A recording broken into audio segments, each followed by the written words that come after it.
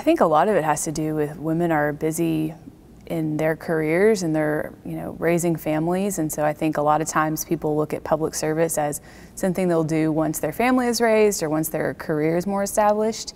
But I think that's the main reason is women are raising kids and making sure they're creating jobs and being a part of their immediate community rather than working on public service issues on the state level.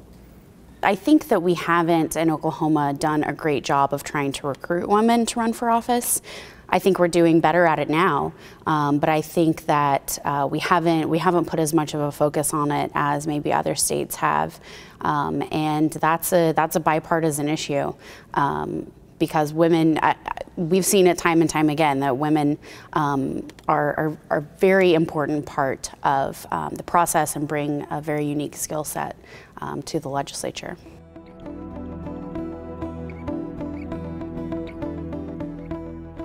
I think so. I think men and women alike bring different skill sets and different personalities and different things that make them unique. And so I would love to see more women elected. In fact, I'm disappointed that there aren't more women running for office this year.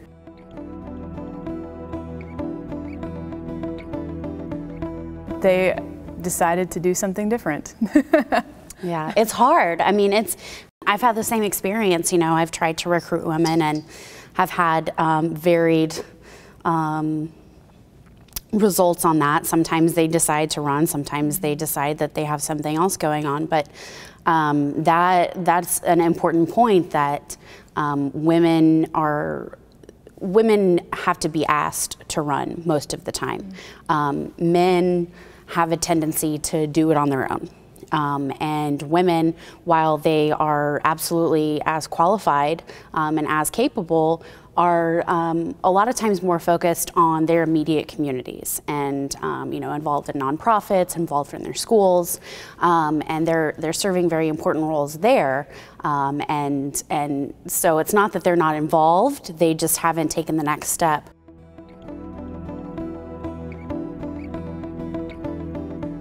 Yes, I think that we are treated differently, and in some good ways and some bad ways. I think Representative Hall and I have probably had the same experience, that it's hard to separate whether these things are due to age or that we're women. And so the day that I was sworn in, a friend of mine introduced me to another representative, and his response was, "Oh, great, who are you here working for?" And I still get that sometimes, like on the elevator, if somebody asks me, "Oh, where do you work?" And I say, "I'm in the House of Representatives," and they ask, "What do I do there? Who do I work for?" For the most part, I feel like all of our colleagues treat us with the same respect as everybody else in the class that we came in with. But you still run into folks in the hallway and they assume you're a page or an intern or a legislative assistant. That's just part of it because we are an anomaly and we are different from what the rest of the body looks like because we're part of that 14%.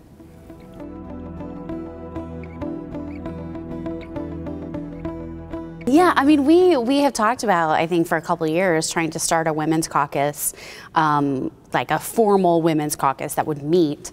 But I think we have a de facto women's caucus definitely already. I remember at the end of last session meeting with some of our colleagues from the Senate and trying to get a deal on some last minute legislation and issues. And so we talked, just the women, and it was amazing how productive that conversation was. And I've experienced that time and time again because from what I've seen, the women in the legislature are more likely to come together. They're more likely to work across party lines. They're more likely to not worry about who's getting the credit. They would rather just solve the problem and move on with it. Domestic violence issues are a great example because I think even if we're not, even if we haven't been victims of domestic violence, we have a friend or a family member who has been, and we understand that more, and we understand the fear that some women have in those relationships, I think, a lot better than our male colleagues do.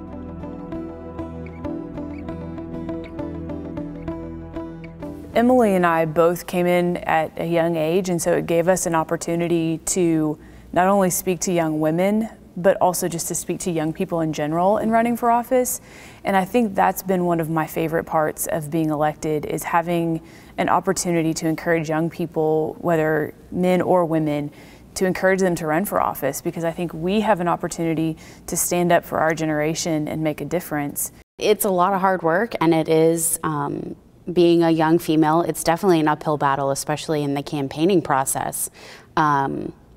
Because you look different, you're younger, and like I said, you aren't given that automatic credit that a man who's older than you might be given. And so having the title and being able to work in this building gives you a responsibility, but it also gives you a great ability to help people.